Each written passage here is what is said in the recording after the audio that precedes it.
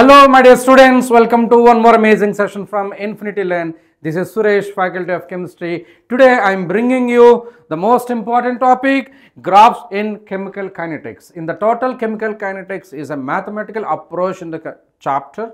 So students may feel it is difficult for observing graphs and application of the graph based questions. So I made this wonderful video so that at the end of this session you will be awesome to do these NEET based graph questions on chemical kinetics. So let's start. Before going for that, I just want to introduce you the score examination, India's largest scholarship examination, and this score examination is India's largest. Why? Because this provides a scholarship worth of 1 crore rupees and also study setup and laptop and educational allowances and up to 100% scholarship based on the course you opt for that and based on your performance. So while it in the description box, link is available, everybody click it and just fill the form and you can enjoy the score examination to enjoy all the privileges. One more important thing, this score examination can be written by any student. You may be a student of Infinity Learn or you may be studying in any other institute or a college. Still you are eligible to write this and grab this opportunity, and this score examination is completely online. You can sit at home and you can enjoy this examination. All the best my dear students.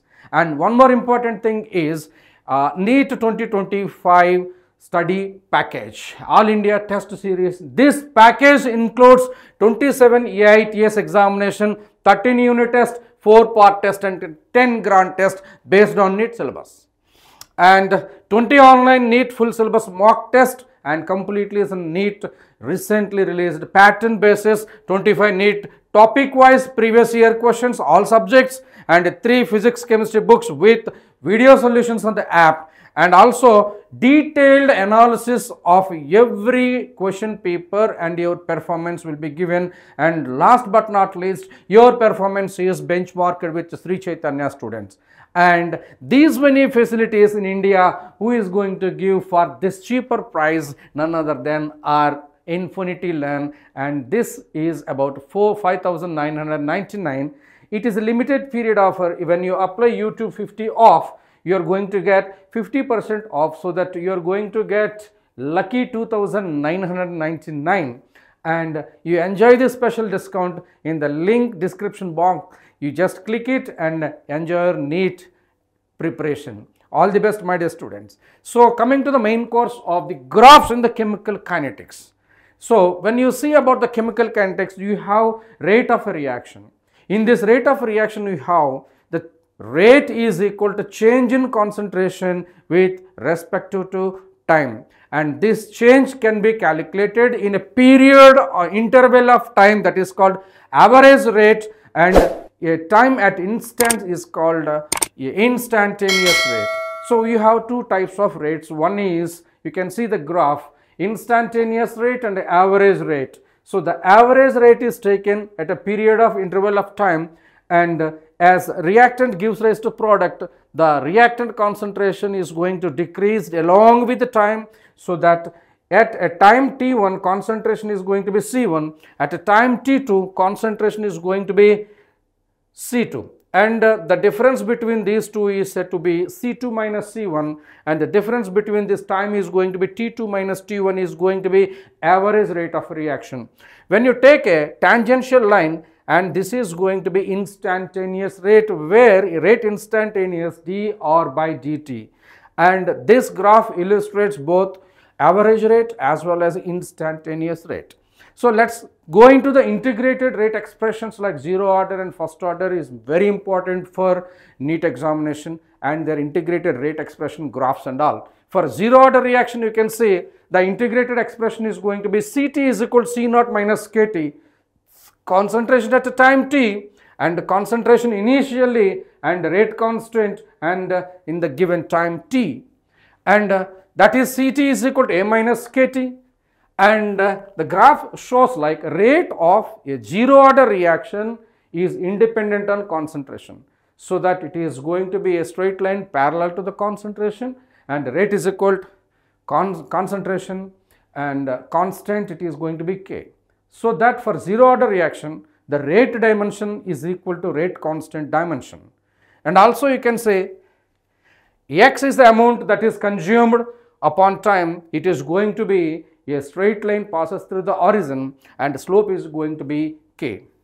And also you can say initial concentration versus initial concentration upon k, you are going to get a negative slope that is going to be minus k. And also you can say rate constant and time is going to be a parallel line. And also you can say calculate the half-life of reaction.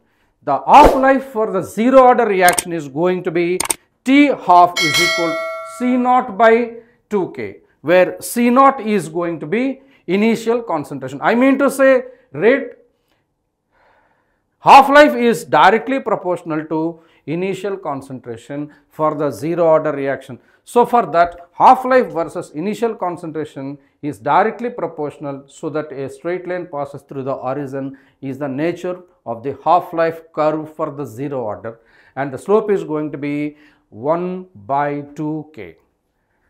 And also for the first order reaction, it is written as Ct is equal to C naught exponents minus Kt, and in ln Ct is equal to ln C naught minus Kt, and Ct is equal to concentration of the reactant at a time t, C naught is equal to initial concentration, and it is written in the normal logarithm to the base 10 expression. So rate constant is equal to 2.303 by t log a minus a by a minus x. A is the initial concentration and x is the amount of reactant that is consumed up to time t. So based on this, you have 4 graphs. I just want to show you for the first order reaction, initial concentration and time t is going to be a slope decreases, a curve decreases along with the time, because initial concentration decreases as time proceeds, and also a by t, it is going to be increased, and also you can say ln a naught by at or ln c naught by ct with respect to time is going to be a negative straight line with a negative slope. Slope is going to be minus k, k is going to be rate constant. And also you can say kc naught upon t, you are going to get a curve downwards along with the time, and also you can say the t half is going to be 0.693 by k for the first order half-life.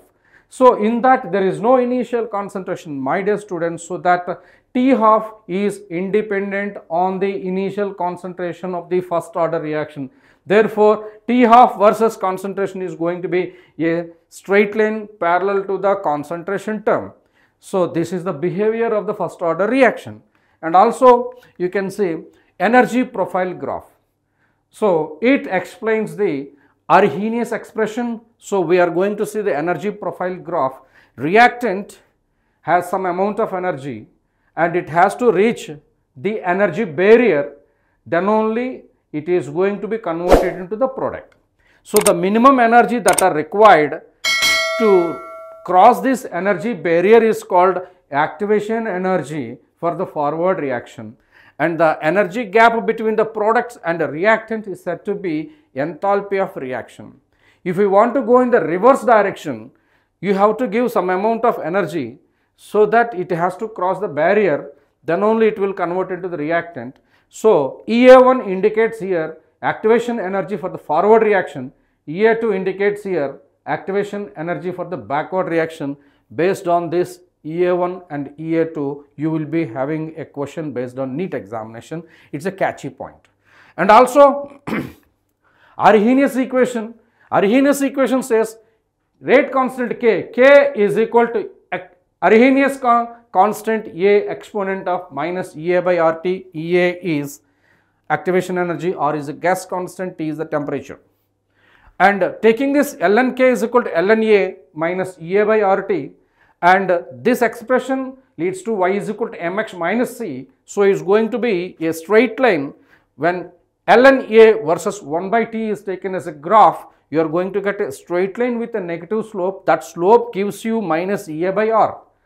On the logarithm to the base 10 and log k versus 1 by t, these two graphs are same. Here ln k and here ln log k.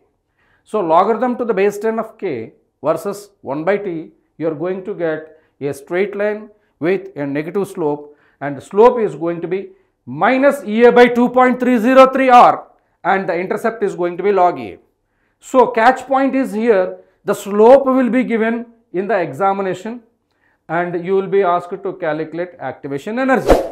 So this is a super awesome graph, and this graph is solely helpful for the NEET examination as well as your board examination.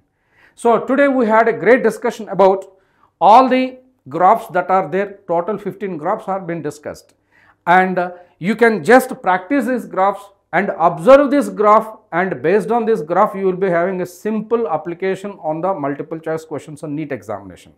And hope you like this session, and stay tuned for such type of sessions. Every day I am coming up with a small topic which are very important to grab one question from NEET examination. Stay tuned. Please like our session, share with your friend, and subscribe to Infinity Learn NEET channel. Thank you very much. Thank you.